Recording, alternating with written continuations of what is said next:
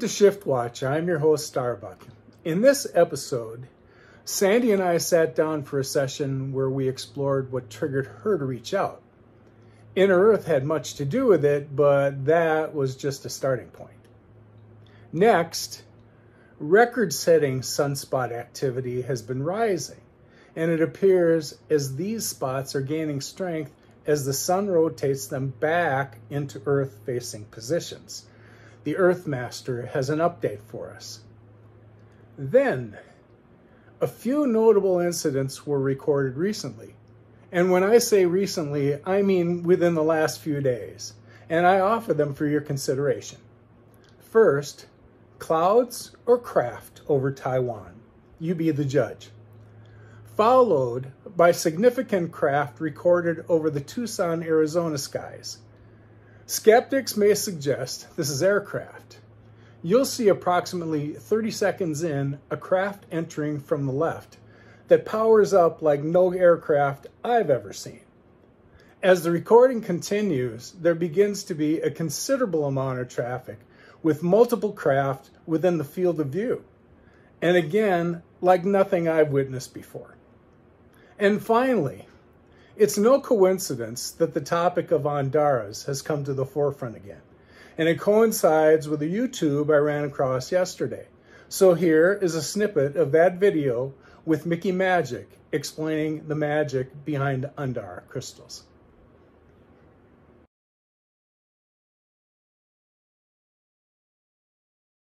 I'm going to hook into how I connected with you because I'm acquainted with Lily Nova through a different group. And she brought you on her channel and you showed the Inner Earth cards. And I went, what? What?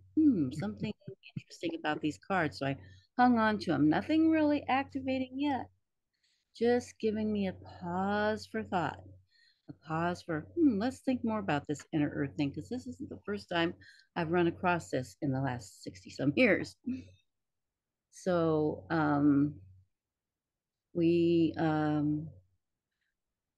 yeah, I think we're going to just fast forward to this year when I was called to hook up with you at the Journey to Truth conference. And you agreed. And it took a lot just to get me there this year. And a lot of things happened while I was there. But what happened was that connection with you was an opportunity for me to synthesize that which had happened to me, or I had a so-called dream in the 1990s about the diamond core inside of myself. It was a dream. It was shown to me. And now I see that dream as really what was my connection to an aspect of the Inner Earth. Because those pictures in that dream connect. And I was like, whoa. And a Blu-ray is what I was identifying with by the time I met you. The blue ray inside of myself, the diamond core was blue. And so that inner self connected to that outer inner earth. And then I connected with you and had an opportunity to share that. And unfortunately, I didn't get to watch your presentation there, but I watched after. And many things started to click. Click, click, click. Oh. Things have been clicking all along anyway. But the Inner Earth thing began to ramp up. The telos connection began to become that thing that I was ready to start stepping into.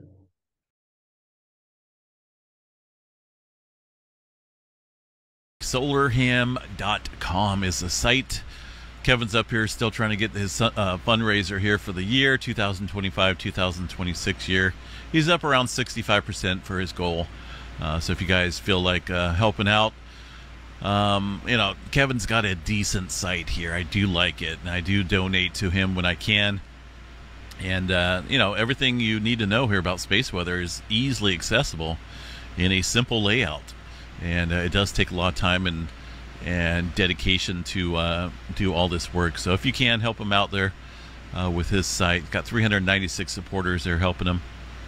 Needs a little bit more. Got some type of proton event going on right now across the polar regions.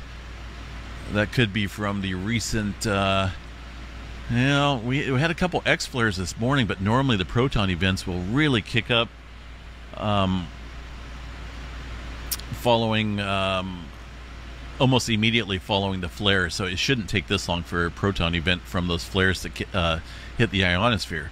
But something's going on here. Got a little bit of activity across the polar region, so nothing big. That doesn't mean an uptick in aurora. That just means these charged protons there are bombarding the planet.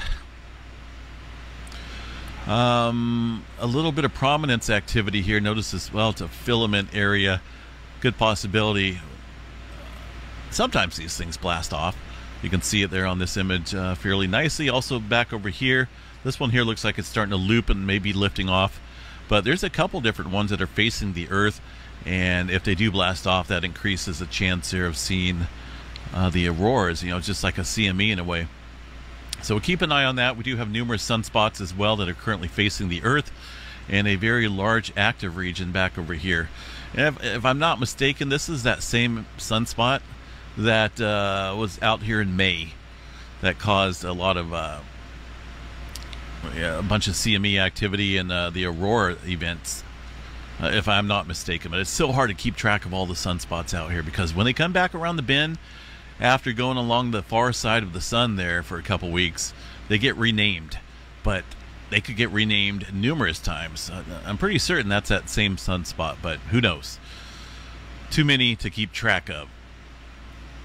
But we do have to watch these areas for some decent flaring. This one area right here looks fairly dynamic. A little bit of complexity going on with the dark, deep colors here in close proximity.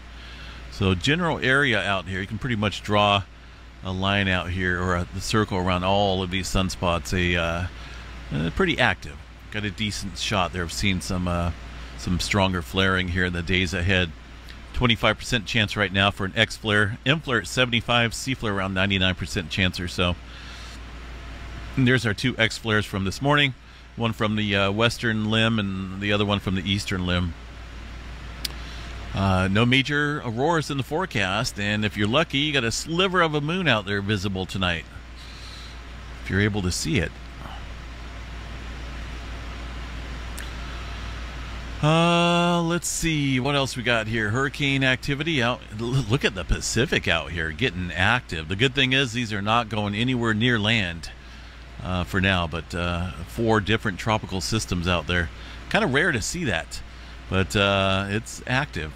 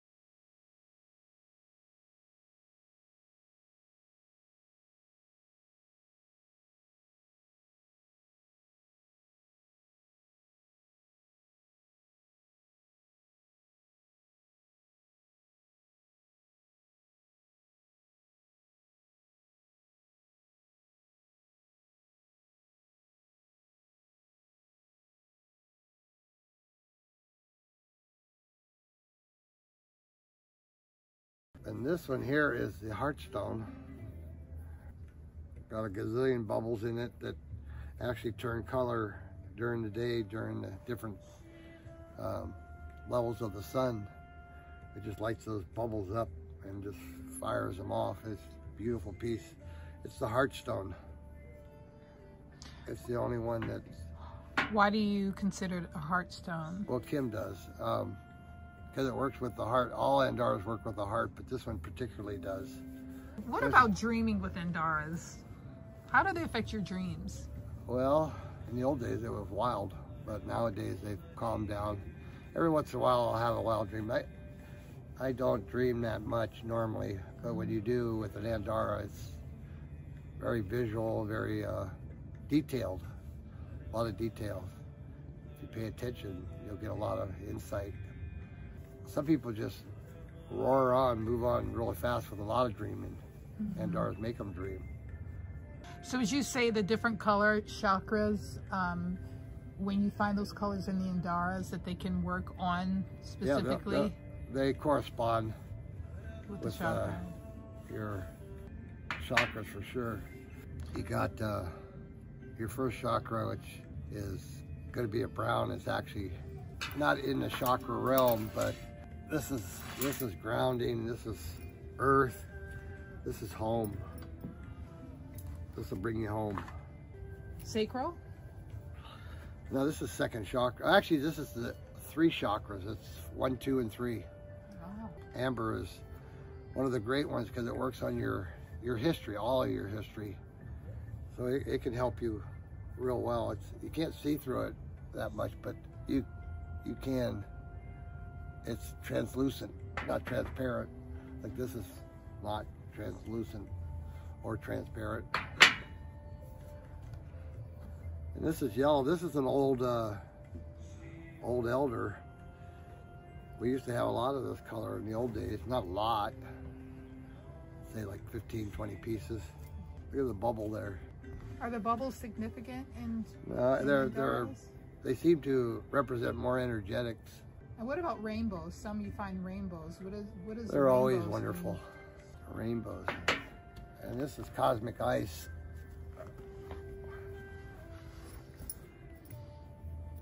Yeah, this is a very unusual, cool piece. Very cool. Cosmic ice. Actually, one of the only pieces we have of this. We have one other piece that's just absolutely clear, like in here. Had this for a lot of years. Actually, this was a third of the piece that I had. There was one piece, and it broke into 3 pieces. This being about the medium, about the medium of the 3. There's a bigger one and a smaller one. And it used to be very light lavender, very light, but man, I don't know what happened, but it just darkened up a lot. It's magic. Is that a good one for the crown chakra, would you say? Mm-hmm. That's a great one. So this is green. This is the heart chakra, compassion. And it's not about any kind of compassion except self-compassion. If you can't have compassion for someone else the same as you have compassion, or have compassion for yourself as much as you give to someone else, that's not authentic compassion.